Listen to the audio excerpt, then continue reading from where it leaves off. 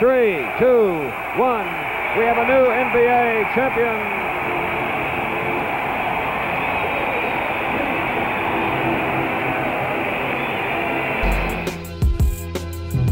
All right, here we go.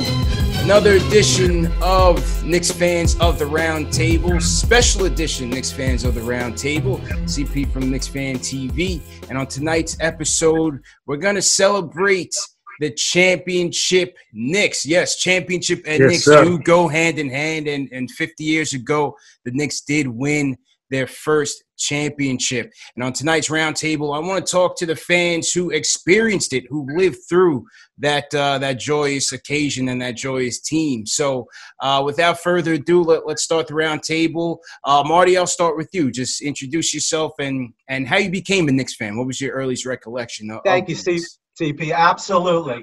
So Marty Fox, lifelong New Yorker, grew up in Brooklyn, Queens, live on Long Island right now. I'm also a technologist by profession. I came to the Knicks when I was about 11 years old. I loved the Knicks right from the beginning. Walt Bellamy was my first favorite player. My brother's favorite player was Dick Barnett.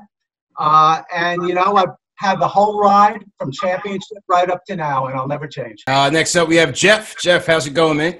I'm good, CP. It was nice. It's nice talking to you. Thanks for joining us. I was about Marty's age, I think 12, when we went to my dad. We had season seats. I think it was section R, row A, seats 1 and 2, right behind the basket. First row, we had 2 in the third row. Just became a fan, really coincidentally, when Clyde came into the league. But I loved that team. I mean, that team was all about New York. Like you and I discussed, a lot of New York teams had success that year, but there were none better than that with the drama and the players and the stories. Obviously, Clyde was my favorite. I loved Willis. I loved Nate Bowman and Dave Stallworth and Johnny Warren and Dave the Busher. I mean, we could go through the pack, but I cannot have the allegiance now that like Marty does. I don't like, Dolan, and I don't like what's going on, but man, I loved that team, and I loved them until about, I'd say, 77 or 78. Kept up with them, still rooted for them, but didn't have the same love. And Gil, how's it going, Gil? Yeah, doing good. Doing good. My name is Gil Duff.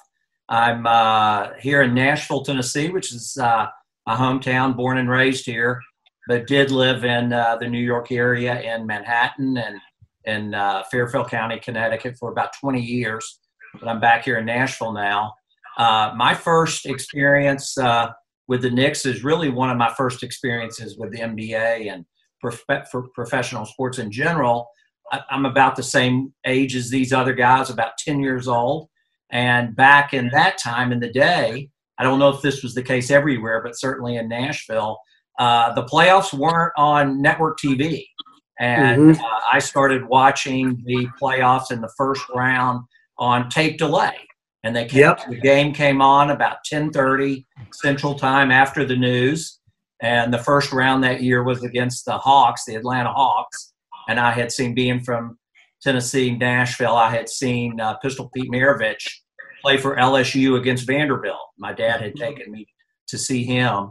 So that's what initially got me watching it, and I stuck with it every night, didn't miss a game, 10 years old, watching all the tape delayed games up to and including the dramatic championship in Game 7 against the Lakers. And just as it so happens, several players with Tennessee connections, both the University of Tennessee as well as Tennessee State, became Knicks. The Bernie and Ernie show. The Bernie and Ernie show, Dick Barnett, Anthony Mason, Allen Houston, on and on. And so I have always been a Knicks fan and was a Knicks fan there in the mid-'90s and the 2000s when I was living in the New York metro area.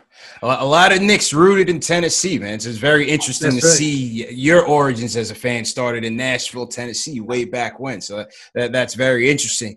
Jeff, I'll go back to you. I know you had said Clyde was your favorite player. Who was Clyde as a player and ultimately as someone who you grew a relationship with?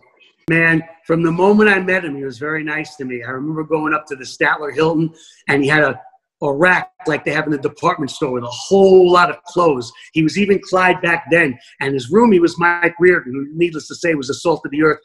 Clyde would leave the window closed. Mike would open it. He'd be cold. But I remember Clyde's apartment on 54th Street. I don't know if you guys remember. They did a special on him way back in the day. And he had a little glass emplacement on the wall with his name in script. And he had a big round mirror in the ceiling above the bed. And I'd go to his apartment and I'd say, "What's wrong with you, man? You know your name. People know your name when they come in here. What do you need all this stuff for?" And when he took me to camp when I was about, I don't know, 14 or 15, we drove up in his red Eldorado and there was change on the floor that was almost ankle high. And I said, "Why don't you put this in a bank, or why don't you do something with it?" "Oh man, that's chump change."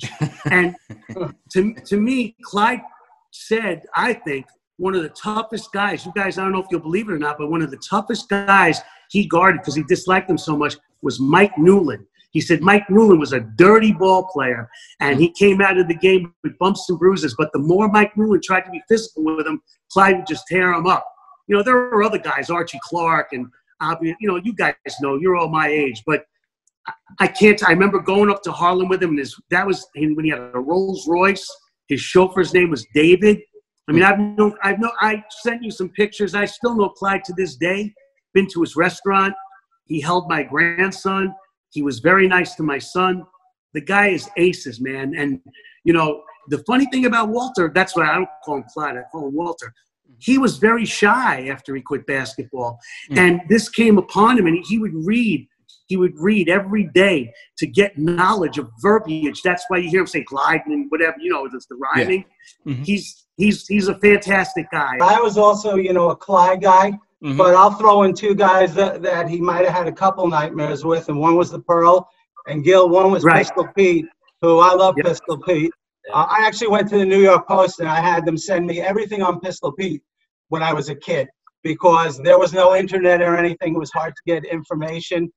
But Clyde as well. And I think that Clyde was so important, not only to the Knicks, but the league in general. I mean, if he didn't come through in Game 7 and did what he did, the NBA probably would not be what it is today. But because you guys know, before the '69 season, when the Knicks really took everything by the bull by the horns, and they were on the cover of Newsweek and other places, the NBA was not quite as big.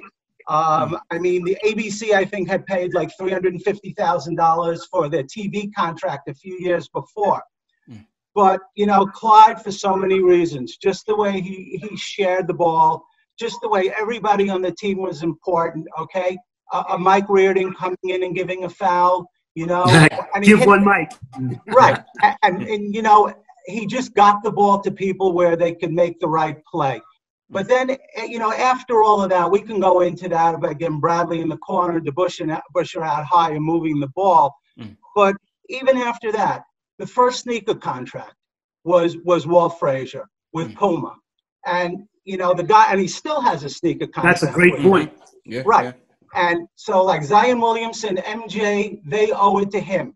And the other thing is, if he doesn't help win that Game 7, the NBA is probably not what it is today. So Clyde, for all of the right reasons. I'll tell you a quick one. We were out. I don't know if you guys went to the games. Right around the corner was Harry M. Stevens. And a lot of the players came in after the game. And one night I was in there, I was with my family, with Walter, and we were just chatting. And this person comes up and is just, "Oh, you know when this was? This was after he broke the record. When I think it was 19 assists in Game 7. And they said, 'You just broke Oscar Robertson's record.'" And he never cursed. And he told me next to him, and he whispered in my ear, "F Oscar."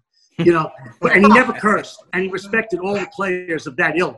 But, you know, he told it like it was. I remember long after that, there was a gentleman, young kid, who was telling him about Jordan. Look what he would do to you. You couldn't guard him. Walt has a big ego. He's very calm, and his demeanor is not like a big egotistical guy, but he just told the kid like this. After the kid went on for about 10 minutes, he said, "Son, you've never seen me play. You don't know what you're talking about." Yeah. You know, Clyde was, hey, man, with that turnaround jump shot and picking people's pockets. And, absolutely. You know, the guy was absolutely, he's one of the top 50. Obviously, it's in the books. but he was the prototypical guard, unselfish, scored if he had to, played defense, rebounded. And, you know, even though he was like a very quiet guy, man, you could beat him up and he would take it and go back for more. Gil, I know you had a good Clyde story as well. He certainly had an impact on your fandom at an early age. Yeah, he certainly did. So when I wasn't watching these playoff games in 1970, I was in my driveway shooting hoops with myself and my neighbor, my next door neighbor, who was about the same age. And we were probably shooting well into the night until that tape delay came on. And Clyde and Dick Barnett, those were kind of players that at our age, we could pretend we were them, you know, try to replicate their shots. Certainly Marty had mentioned Puma, you know, had to have those Puma Clyde. I still have them. Wait, the original one, Chef? You have the original Puma Clydes? No, the original Puma Clydes had an orange and green. These are white Puma Clydes newer. I'm sorry, Gil. I didn't mean to interrupt you. Well, I definitely had the originals. So. Yes. And as you guys know, back then, you know, most everybody wore Converse All-Stars. That's right, Chuck Taylors. Then mentioning Maravich, I started wearing Pro Cats, but then when Clyde signed with Puma, I had to have those as well. But a funny story, thinking about being out, shooting hoops in the backyard. You remember Dick Barnett used to kick his legs up under his back baby. butt. Back baby jumper. And we would try to see if we could do that and mimic him as well. So there were so many kind of great ways you could model those guys with their charisma, their skills, their talent. I'll also, I think I probably came to appreciate him more later, but Willis Reed, man, I mean, not only what he did in that seventh game, but just the fact that he went head to head with Chamberlain, with Wilt throughout that season. And don't forget Jabbar and Kareem. How about Kareem in the Bucks series as well? Yeah. Well, he was unbelievable. I think he was a rookie that year. He had Bobby Dandridge there, if you guys remember him. Yeah, he was John a really Franklin. good. Yeah, they had some really good ball players. He had this, you know, his hook was unbelievable. I mean, he was just you know, one of the best players ever. You know, with the Lakers, he found his championships. Exactly. So he was guys like Nate Thurman and Wes Unseld. That's why I don't watch as much basketball, guys, because back then you had real centers, real tough guys. Now it's all 3 points and dunking, honestly. But you think about Willis, he was undersized versus he was 6'9". You're right. Yeah. So he used that. Go ahead, Bill. I'm sorry. No, I was just going to say, I think he knew how to use his body as leverage against those guys. And plus, it was a combination of the talent and the heart and the soul. Yeah. Well, you guys remember the story about Willis against the Warriors when he knocked out Rudy LaRussa and guys got off the bench and came up to him and he says, "I'll take you all." They were scared of him. He would have taken them all on. Willis was really a tough guy. Yeah. Wow.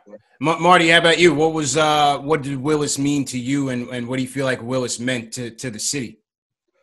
The heart and the soul, as the guys said.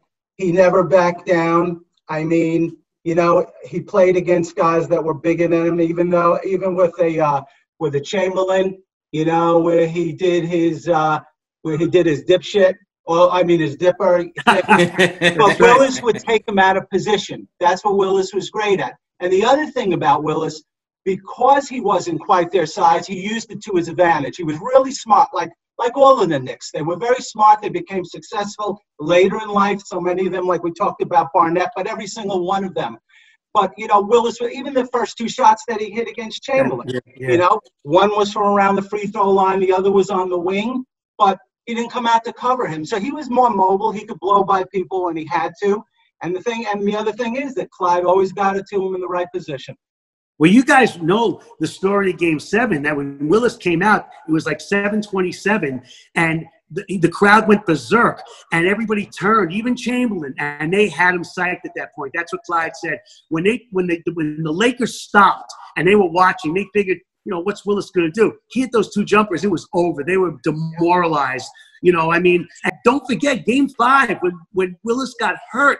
DeBusschere and Stallworth fronting Chamberlain and getting backside help. And come on, man, that they came up so big. If they didn't do that in Game 5, there's no Game 7.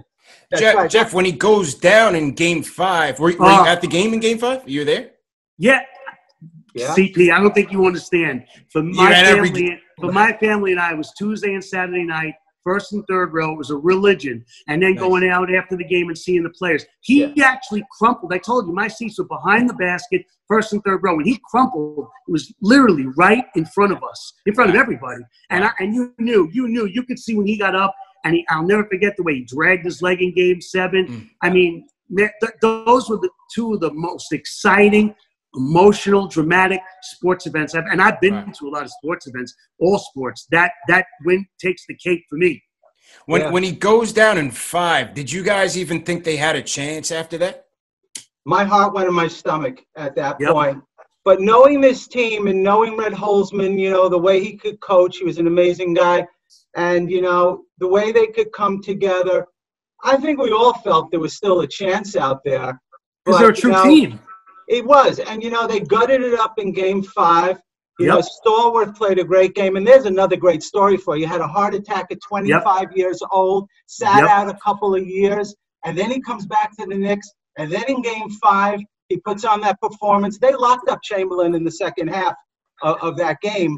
But yeah, I actually thought they had a chance, but my heart was in my stomach at that time. Yeah, you know, you always have to root for your team, and you feel like Marty said, with Holzman's ingenuity and Bradley's genius and DeBusschere, those guys knew the game. Frazier, they knew the game, and I thought they'd find a way. If he told me, were they going to be able to beat Chamberlain in Game 5 the way they did, and then come out and get the way Willis came out, just psyched them beyond control. If you guys know it well, CP, if you read articles, and they said that Willis took a needle. Who told me? Was it Danny Whalen? The needle was like, so big. I mean, if I had seen that, it would make me sick. And it numbed him up, and Willis came out. I mean, come on, man. I mean, that's really a warrior right there. Yeah. Wow. So when he comes out of the tunnel and you're sitting there, Jeff, like, what did you even think was happening? When I'm sure the crowd started, everyone rose up. At first of all, we didn't know because everybody was standing up and looking into that corridor that leads onto the court. But then when you saw Willis, and Willis had a gait about him, like a walk. When you saw Willis and he came on the court and you saw Chamberlain and the Lakers stop and turn around, it was magical. And people were saying to themselves, we didn't even know if he was going to play. We thought maybe it was for inspiration. But I know that Willis said before the game, I forgot who he told. He says, I'm going to play. He told Marv, he told Howard Cosell also, but Marv didn't believe him really. He said maybe he's going to sit on the bench or something. Right. But saw his leg, dragging his leg. Unbelievable. Sorry, Gil, how about you? You're obviously I wasn't there. I was watching it on TV, but Marty mentioned Howard Cosell knowing about it. That was probably one of the classic moments, certainly in NBA broadcasting, was the way Cosell handled that. And I can't recall word for word, but I certainly have an emotional memory of the way Cosell kind of played that dramatically, kind of played the theater out in that moment. Oh, sure. Very cool. If you listened on the radio, so Marty, you remember this because when Marv says, "Here comes Willis," yeah, you know.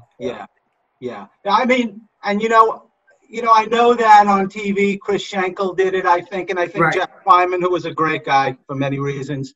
But hearing Marv doing it on the radio, it's a funny story because we had tickets to a Met game that night, believe it or not. My brother was a big Willie Mays fan. And when I heard it was going to get blacked out, I went to the game. Otherwise, I would have come up with a good excuse. But everybody had their radios there. And Willie Mays hit 2 home runs in the game off Gary Gentry, but I didn't even know what happened because but you're right. Marv was the voice of the Knicks. And he's a 28-year-old kid doing this by himself, no analyst next to him. But when he said, first they thought Kazi, you were at the game, Jeff, but they thought that Kazi was Willis. Right, that's right. Then they got disappointed, but the players kind of knew that Willis was going to come out. And then when he came out, I think it was 7:27. I mean, what a thunderous! It was so emotional. You think about it now, and it gets to you. You get the chills. Yeah, I mean, I remember we used to stamp our feet on the. I don't know if you guys went to games, but stamp our feet on the metal that was under the seats. And that night, the guard was shaking. And the reason I love Willis is he was all shot up to play. But I remember him putting and I learned this from him, when I play a bigger guy, put your leg between his legs and your arm around his waist. And not only that, I remember him putting actually leaning his shoulder so he wouldn't be leaning on his bag leg. And I cried that night just because that guy, man. I'll tell you real quick, when Willis was a big executive with the Nets, I was sitting in the stands and he came out because I wanted him to meet my family. He knew my family, but I'm talking about my in-laws. And he comes over to me. He did the same thing he used to do when I was a kid. He rubbed my head. I said, Cap, man, I'm an old man now. You're rubbing my head for good luck. You used to do that when I was 14, 15 years old. I loved Willis. I loved Willis, Yeah. Guy from Bernice, Louisiana.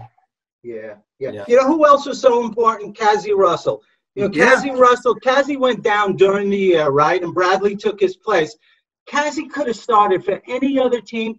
There were games that year that he dropped 25, he dropped 30.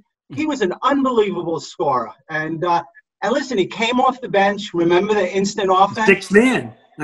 Six man. And he was amazing. So that's another guy that, took it for the team, They were a unit. Beautiful unit. That's right.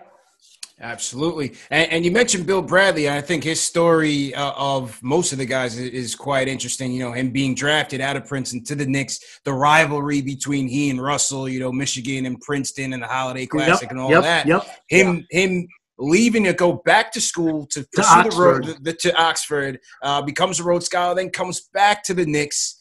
Struggled a little bit, but as you said, Marty, he found his way kind of once Cassie went down with the injury. Talk a little bit about Bill Bradley and his impact on the team. Yeah, so Bill Bradley was the one cog I remember when he came to the team and nobody knew what to expect, and I think he had a couple rough games right at the beginning. He was a great scorer in college. I think he has the top 11 spots for Princeton. They're in the next state over for me right now. But and he dropped 52 in the NCAA tournament. I think it might have been against Wichita. He's a great scorer, but I wasn't sure if his game was going to translate to the pros, But he came in a few rough games, and I do feel with Bill Bradley is if he was on some other teams where they didn't share the ball like the Knicks shared the ball. Yeah, he would have suffered. He would have suffered, and I don't think he would have had the career. But he came around. What I remember in my mind is perpetual motion. Right, moving without the ball. Moving with the ball. If you got him, maybe not quite out as far as the Busher, but Frazier knew where to get him the ball, and they would swing it around, and he'd be in the corner, okay? It was lights out when he took the shot. So another guy. I'm sorry. So smart, like everybody else. Yeah. Yeah, he was the guy that really, with his constant movement, he'll tell you he's an eccentric guy, but the way he moved, like baseline to baseline, and just kept moving. The guy was right. You said it, Marty. Perpetual motion. And if you ever saw him shoot free throws, he makes some weird faces after you release the ball. I tell you, we used to joke about that. Yeah. Gil, how about you, Gil? Yeah, no, I love Bradley, DeBusschere, all of them, and I guess I would just say one of the things that I've thought about throughout the years is that, hey, this was a team. They would have been great no matter what city they were in, but they really kind of personified New York City. Right. Their diversity, their backgrounds, how they all came together. Absolutely. They had the talent, they had the chemistry, they had the charisma and personality, and Bradley being kind of an intellectual and everybody else. It was just such an interesting mix that I think fit with New York City so well. You mentioned Dave DeBusschere and his story as well. All the stories and how they all came together, it's perfectly made for the book and for the 30 for 30 that came out and all the documentaries that came out of them. But DeBusschere, a baseball player. Right. With the White Sox. Right, with the Sox. And then a player coach with his hometown Pistons. The whole player coach dynamic from a guy that never seen that before. Obviously, I heard, Bill Russell was a player coach for the Celtics, and obviously it was more common in sports back then. But then to get traded to the Knicks the year before that, it seemed like it allowed Willis to really excel. Did you guys feel at the time of the trade that, DeBusschere was kind of that final piece for them to really make a run?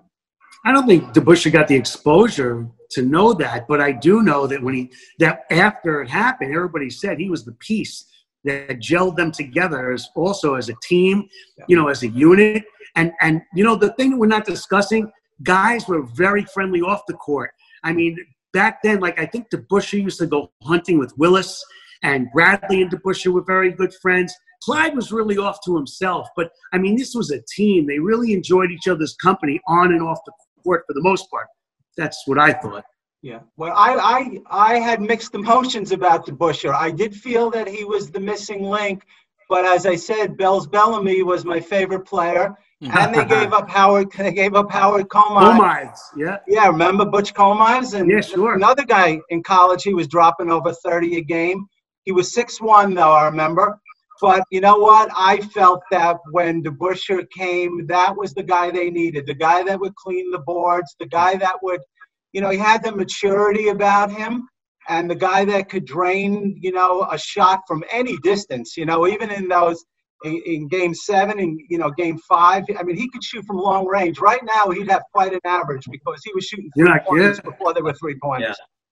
And he was very unselfish. Let's not forget, all these guys set picks for each other, and played hard. And, hey, DeBusschere, like you said, cleaned the boards. But, all those guys played back then. Each of those guys, I mean, Willis didn't handle the ball, obviously, but they all excelled in all the aspects of the game on that team, whether it was defense, passing the ball, like Red yelling, see the ball all night, you know what I mean, on defense.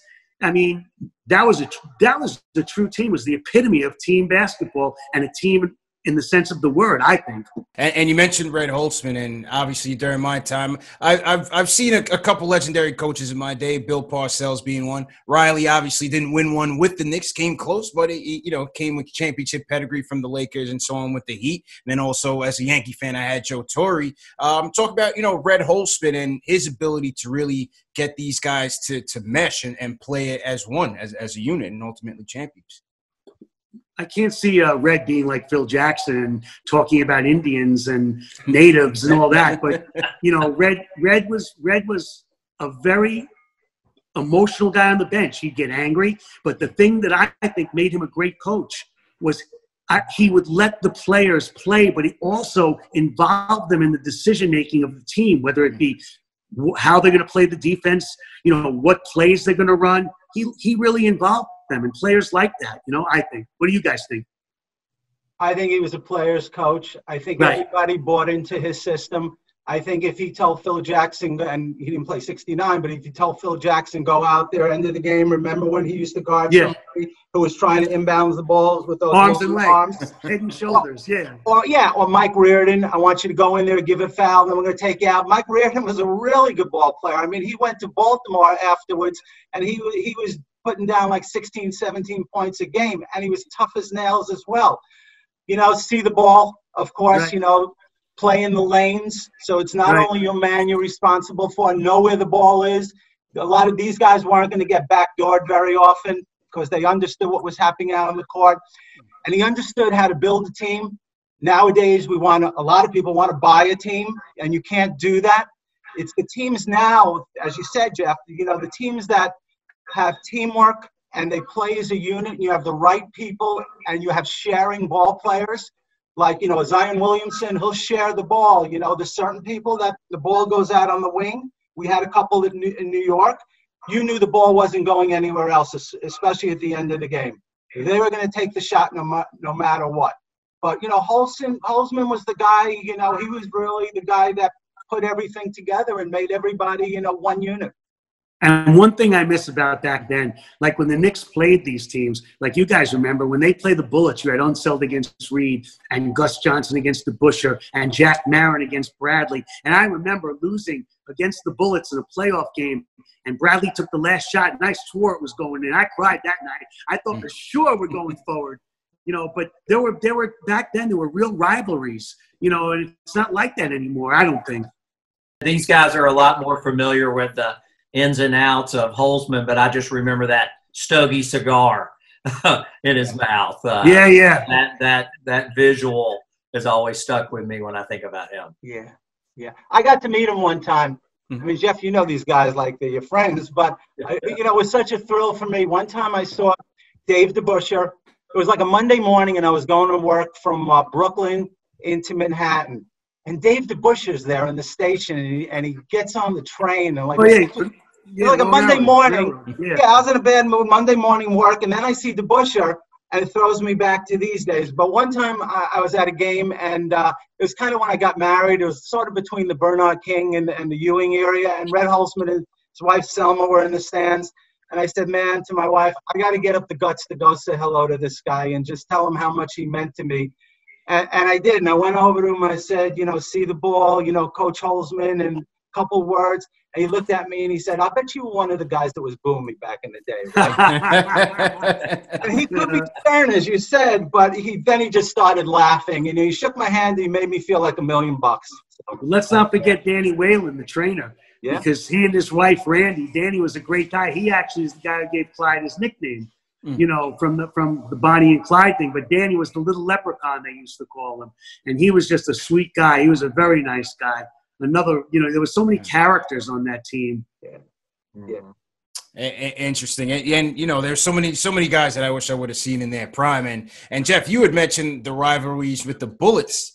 And a member of the Bullets at that time wasn't a Knick yet, was Earl the Pearl. Talk a little bit about the rivalry and what type of basketball play was Earl. What was it like watching Pearl live and those battles with the Knicks and Bullets? Listen, you know what they called Earl, Black Jesus or Black Magic. The guy had more, went to Winston-Salem, couldn't be stopped. Guy was an awesome offensive player, and he had to change his game to come to New York. But also, Clyde, like I said, doesn't have a huge ego, but he liked the notoriety and the attention, so they both had to change. And the ironic thing is, a lot of the events Clyde does in his restaurant, Earl is always there supporting him, because Earl has diabetes like I do. I have type 2, and Earl is big in the diabetes thing, but he always shows up for Clyde at the events there. He's a great guy, but let me tell you something, I don't think there were many guards that could do the things that he did with the ball. I mean, Clyde was an all-around player, every facet of the game. Like I said, offense, defense, rebounding, and assisting, and demeanor.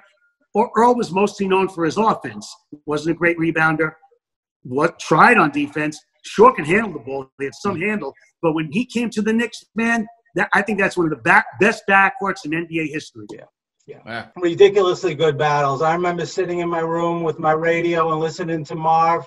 And he's talking about, you know, Pearl spins. He had that great spinning move, and you know, he gave Clyde fits, you know, but the battles were unbelievable. And you know, as Gil said also about, you know, Gus Johnson and Wes Unseld and Jack Marin. I mean, even Kevin Locker, I think was on the team. And they, up and down, they had a great lineup. Those were such great battles. They were. And you knew they were going to be physical. I do remember that, you know, when they were talking about the trade, and then the Post and everything was writing articles about how are these two guys going to play together. You're going to need two balls out on the court. But you know what? You know, Jeff, as you said, they made it work, and that's why they won another championship. That's right. And they were one of the best backcourts. I agree, in the history of the game. So they're able to get through the Bullets, first round, I believe, in the playoffs, right? So they're able to make it past the Bucks, get to the Lakers, and you have this Laker team with a trio of Wilt, Jerry West, and Elgin Baylor. Talk a little bit about the matchup between West and Clyde. You know, what was that like in the finals during that time? I don't think Clyde guarded West that much, but I remember West hitting that half-court shot and DeBuscher just falling back and almost cracking his head on the apron. I mean, that was amazing. But listen, man, that was great because you had Gail. Don't forget Gail Goodrich. Right? Yeah. And Jim McMillan from Columbia, right? I mean, the Lakers were a great team, but it was a great matchup. They gave the Knicks fits. You know, hey, it went 7 games and we needed it every guy, and we needed the miracle from Willis. Yeah.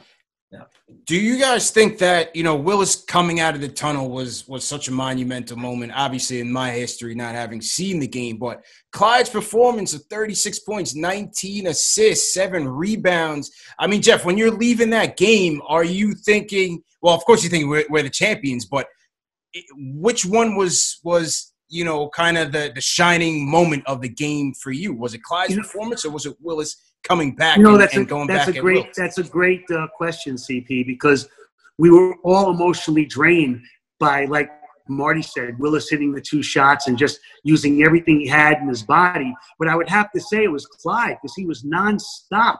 I mean, you said it, 36 points, 19 assists, 7 rebounds. I think he had 5 steals and playing great defense. I mean, don't forget, I can't give you the number. I don't remember. Marty or Gil, maybe you remember. I don't remember how many minutes Willis played, but I'm sure he didn't play more than a half. I mean, in total minutes. Clyde must have played a good, I'd say, over 40 minutes guaranteed. And that's a Superman performance. So I would say that Willis's was more emotional, but Clyde's was more, well, I can't say more heroic. You know, that's why they're a team, man. Yeah. You know, they don't win without Clyde's performance, obviously. Yeah. Yeah. What do you guys say? Yeah, I'd agree with that, what Jeff is saying. I think, you know, the drama that came and emotion that came out of what Willis did, the whole coming out of the tunnel, hitting the first 2 shots. But it was obvious, and I even remember this, it was obvious he wasn't 100%. And that he gave everything he had, but somebody had to step up and take it. And obviously Clyde did that and had just a game for the ages. I think that the Lakers were beaten after Willis hit those 2 shots. I mean, at halftime, Knicks were up by like 25 or so. Jerry West even, and you know, I know that Jeff, you were there at the game, but I remember when Willis came out and he was warming up, the Lakers were watching him. Yeah, they turned around and they all watched. Yeah, they were watching him. I think emotionally it took a lot out of them. But also, you know, and I know Clyde likes to deflect a lot of the accolades that come his way, but he put up the game of the ages. And he did it when it really counted. You know, there's a lot of guys that can talk a good game, okay?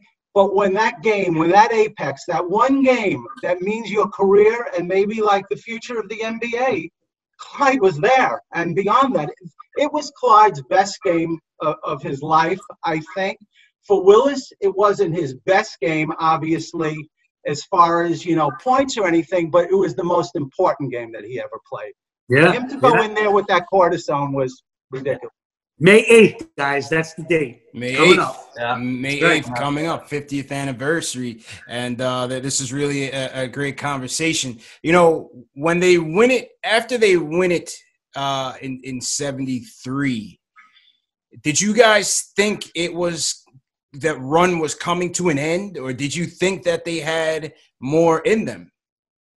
It's a good question as well. I mean, I think that they were getting older, and I think that a lot of the baton was going to be, you know, given to another team, because that was just, again, that was a great team of role players. Like you and I, we didn't discuss it, but you had Dean Eminger, who was so good off the bench and against the Celtics.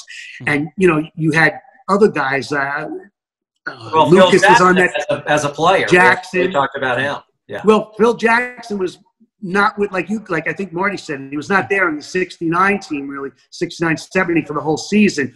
He was more, he was never a dominant player, but he filled a role. The Knicks always had role players. Like Martin said, you know, he would come out all arms and legs and head and shoulders, and he would disrupt people and get them angry. Very cerebral player. Again, a lot of the Knicks were cerebral players. But you know, like I said, my favorite guy, not Clyde and Earl, without a doubt, but Dean Eminger was a gutsy guy, and you know, I knew him really well. We lost him, I think, last year. I spoke to him 3 nights before it happened. Dean had a lot of problems with drugs and family, and it was a sad story. But let me tell you, Dean was an integral part of that team winning, as was Jerry Lucas. You know, and that was a different championship. It wasn't as I guess the first one's always your best, right, guys? But that one was not as satisfying, but it was still satisfying. And in answer to your question, yeah, I thought it was about they got as much out of these guys as they could. That's my opinion. What do you guys say? I think out of these guys, they did get as much as they could. I think that Jerry Lucas coming for the next one, Pearl coming for the next one. You know, they had a great team there. I mean, and then, you know, of course, Clyde left in '77, I think. He didn't leave. They traded him to the Cavaliers, and I was pissed, and he hated it. I can tell you that. He talks about it to this day, Clyde. Yes. Man, it's terrible. Yeah. But I thought that there would have been more championships, especially here, in New York, especially when free agency came in and guys were starting to build their own teams.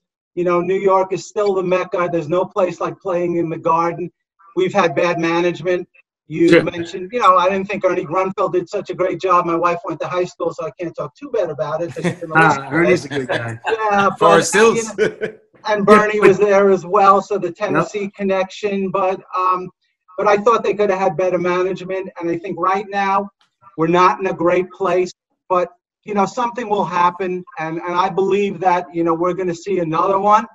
I don't know if it'll be quite like that first one, as you said, Jeff. But there's good days ahead, I think. It's a different game now. I mean, like you just brought up a couple of points, and I don't want to do it because we're talking about our 69-70 team, but Dolan is totally iced out. Marv Albert, who is a legendary icon of this team as well, and he does nothing. And you read Oakley. You heard what Oakley said, right? That he blames Ewing for the loss to the Bulls, not Charles Smith missing those dunks. But that's a whole nother show, right? Yeah, that's a huge show. Oh, boy. I heard that show. Yeah, Marty, you heard the Oakley interview, right? Jeff, I got to send it to you. And Gil, I'll send it to you as well. Gil, how about you? You grew up, this was your team growing up as a kid. After 73, did you feel like there was more on the way, or did you feel like that team had kind of run its course? Well, I think that team had kind of run its course, but I certainly expected more over the next few decades than have been there. And, and fortunately, I lived in New York in the city and got to go to a lot of the games during the Ewan and John Sparks era, with Oakley and Mason and all those guys. Those are great teams and a lot of enjoyment, and they almost did it then.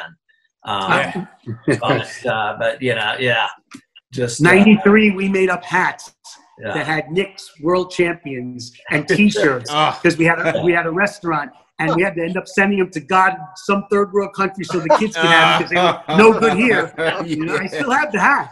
Man.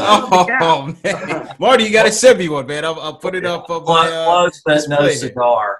Yeah, but I was proud of them, what they did. I mean, hey, the Bulls and Jordan. That's they definitely showed up for all of those matches and won a bunch of them as well. Just those are great battles as well. Absolutely. Well, guys, I definitely appreciate you guys sharing your stories about this team. On our show on KnicksFanTV, we call guys like you the OGs. And OGs that's right. are the guys that have been there literally from every moment, every classic moment on down, and have endured all the losing since. Well, Jeff, you're kind of like, not really for you right now, right? But you still keep tabs a little bit? No, I watch as I do. I don't watch games like I used to. I'm not as excited about it. Like we all know what's become of Knick management. It's a farce. I mean, I went through the Oakley years and Mason, and although JR, I mean, I could tell you stories. That's other shows. They could maintain relationships with. I mean, I don't know how much time you have left, but I remember when the Knicks were playing the Bulls in those famous playoffs. I met my wife, and we were dating. And I told her I got courtside seats from Bo Kimball. I didn't have my seats anymore. I said, let's go to the game. She goes, do you want to date me? I said, absolutely. Well, I don't want to see a basketball game. I said, this isn't a basketball game. This is Michael Jordan. This is the Knicks Bulls. What do you think? We ended up in a bar watching the game anyway. And Anthony Mason used to come into a place that I ran, and he'd come in right after the game in his uniform. I'd say, Mason, let me ask you something. Don't you think these people know who you are? Couldn't you have changed? Oh man, rest his soul, man. He said, that was sad. Yeah, he's a great guy. Yeah. Great guy. I want to show you this. Just back to the 69-70 team. I found this. This is my version of the book. Oh, nice. New York Knickerbockers championship season miracle on 33rd Street. CP, that's Unfortunately, 50 years later, the cover's not all there. Yeah, but, that's good. That means it was well read. I think I'm going to read it. Gil, that is a great book. Yeah. Fantastic. Do you guys remember that? Yeah, yes, of course. Yeah. Absolutely. Yeah. Great book. Yeah. I was proud that I still had it. CP, I sent you a couple of things with the black and white as we were talking to. Yeah. I sent it to you about the championship game with Willis. Yeah, I got to read that one. I had the Garden of When the Garden Was Eden by That's a Harvey great Arden. book. It was great, fantastic book, and definitely spurred me to have this conversation with you guys. So, like I said, guys, definitely appreciate it. And so I want to wrap up by doing this. If I just span to each of you guys, if you just want to say like just a message to the 1970 team, you know, congratulations or whatever your message is. Gil, let's kick it off with you. Sure. Just congratulations, guys. It's been 50 years since that magical run. I know it meant a lot to you guys. I know it meant a lot to the city of New York and the NBA. But I guess from me, just want to say it meant a lot to me as well. And enjoy it. And thank you again. Marty, how about yourself? Congratulations to you guys. Yeah, I don't think you realize how much you mean to so many people, how you inspired me, showed me that anything's possible, even if you're an underdog. So thank you. And Jeff? CP, you're an OG for life. Don't worry. Hey, guys, we were supposed to have the party in March, but we got put off because of this terrible pandemic we're going through. You gave all of the fellas that are here tonight great memories. I'll never forget it because for me it was Tuesday and Saturday at the Garden after the game at Harry M. Stevens, and I even went on the road with you guys to the Landover Center in Maryland and to the Forum in LA. You gave me some of my greatest memories. People used to make fun of me because I put on suede pants and a suede jacket to try and dress like Clyde, and it's something that I'll never forget, carry with me my whole life. And there's never going to be another team like you guys. You just made us so proud as New Yorkers for what you did and the championship you won and the way you played the game. God bless you all. And I hope we can all see you at a future celebration of this great team. Great job, guys. And again, you know, for you guys to have seen this and witnessed this, I don't know if I'll ever see one. So again, this is something that I wanted for this channel that can be archived and last for a lifetime for people to come and learn about who these guys were, your personal stories, and what they meant to you. So Gil, Marty, Jeff, thank you so much again.